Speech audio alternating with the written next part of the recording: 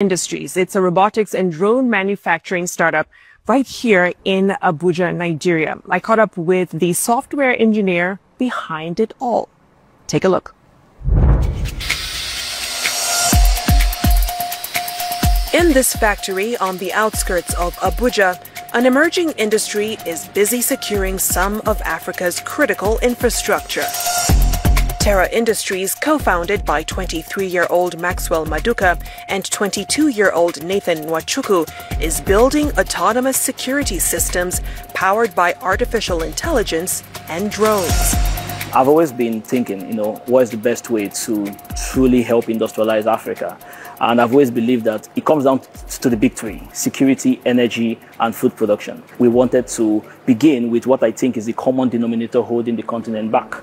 So we began building out autonomous systems to solve the security crisis in Africa. This factory has the capacity to build 30,000 drones per year. Terra also says that it exports to 8 African countries, protecting critical infrastructure from gold mines to power plants. Most of the key components are built in-house. From the airframes, the propellers, the lithium-ion battery packs are all manufactured in-house. That has helped us keep costs really, really low. It's easy for us to scale manufacturing without cutting costs. A key focus for Terra Industries has been developing and building software and hardware in-house, helping them beat off stiff international competition. You managed to lock down a pretty lucrative deal, $1.2 million, beat out an Israeli consortium. Big deal. What would you say gave your product an edge? I would say it's the end-to-end integration that we had. It's not every day you see a company that's building both the hardware and the software at the same time. And we have companies that are acquiring hardware and then, building out their own software internally, or acquiring software and building out the hardware.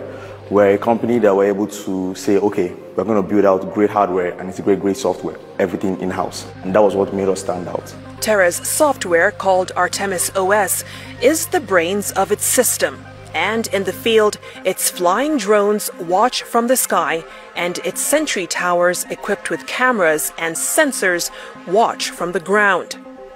Both systems check for intruders or other security threats. It collects all the surveillance data from all these different systems. It analyzes this data, looking for threats in real time. And once spotted, it alerts the necessary response teams, whether it's security agencies or in-house response teams. Essentially, we want to ensure that the software ecosystem of Terra is entirely African. And that is the key to keeping that data safe. Terra Industries has only been up and running for less than a year, and it's already making waves. Terra today has actually raised only less than $600,000. And within that short span, within the 11 months we've been operating, we are currently at $1.9 million in revenue. We have $11 billion worth of assets under our protection today.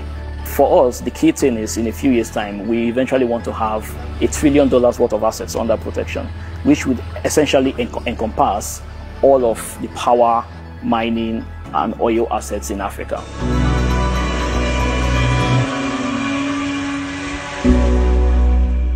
Let's first go to Terra Industries. It's a robotics and drone manufacturing startup right here in Abuja, Nigeria.